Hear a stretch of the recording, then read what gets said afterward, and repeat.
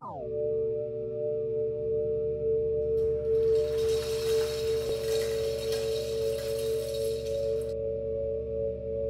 my grandfather immigrated from Syria in the 20s into New York, and he was a sign painter. And then my father started the same business working with his father. And then he came to California in the 40s, and his business was fine art and antique restoration. Even though he came from a Syrian Arabic background, he was very, very proud American and wanted us kids to be artists and use our hands and create. And I think what they loved the most about America is they had their freedom, they can express themselves, and for me that's what I love to carry on, is to carry on. I can express my freedom, and the American flag is a great way to do it. It's an icon. Most of the people, when they see these flags, do not believe it's wood. They knock on it, they pick it up, they look at it, put their fingers on it, and when they'll look at me and say, "This is wood?" I'm like, "Yeah, it's wood." I mean, they're blown away. They can't believe it.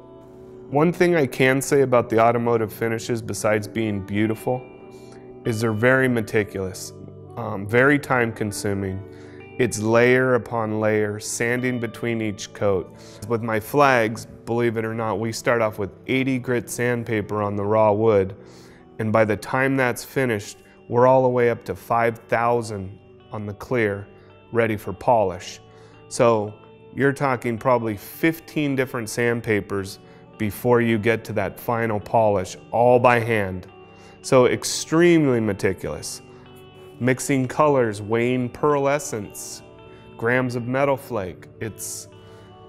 I think that's the attraction for me also, is it's not easy. It is not, and it's not something that a lot of people do or can do.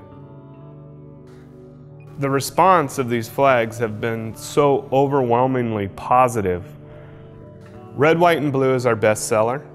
We just started a series in all grays, and I've also done one in all whites.